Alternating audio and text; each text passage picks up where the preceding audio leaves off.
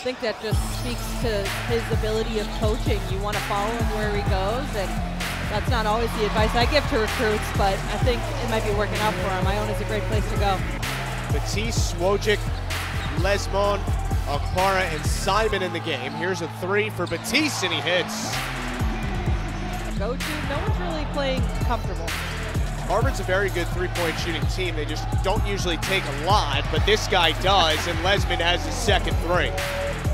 Sometimes it just clicks when you're able to just step in and start making those points at this level. Great take. Akpara goes right by Shema to the rim, and he's starting to get going. So they're almost a little frustrated about that, hoping for those 2 free shots.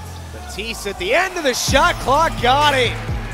What a tough shot by Thomas Batiste, and he wanted the foul as well. Boss could have been it. We're right there. Iona back ahead by a point. PJ for Lesmond, reverse money jam. PJ has Aaron Gorin on him, and he hits the floater over the help side D of Shema.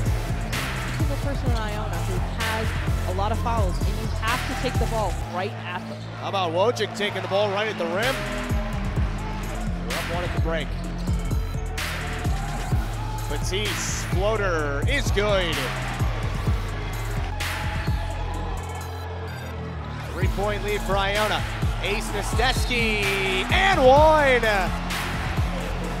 Iona thought that was steps. Now 7-18, but Akpara gets the rebound. Chisholm goes up and scores. Harvard is not led by more than 3 in this game. PJ. Now Akpara leaves it for a PJ layup. He's so hard to guard. He's so tall and shoots from the outside. PJ, Harvard needs it. Got it. There's the answer. And a timeout from Tommy Amaker.